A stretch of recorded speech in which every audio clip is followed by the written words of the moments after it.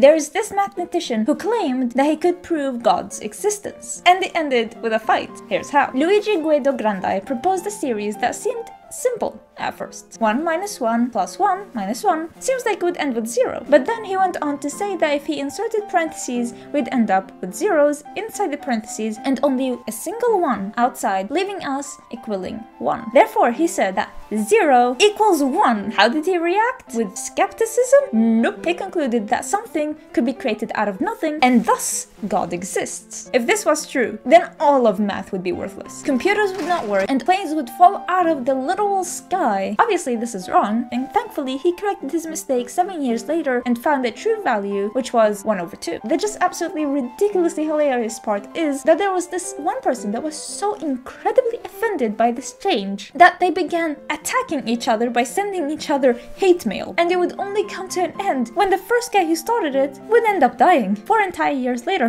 And if you like stories like these, then subscribe for more science.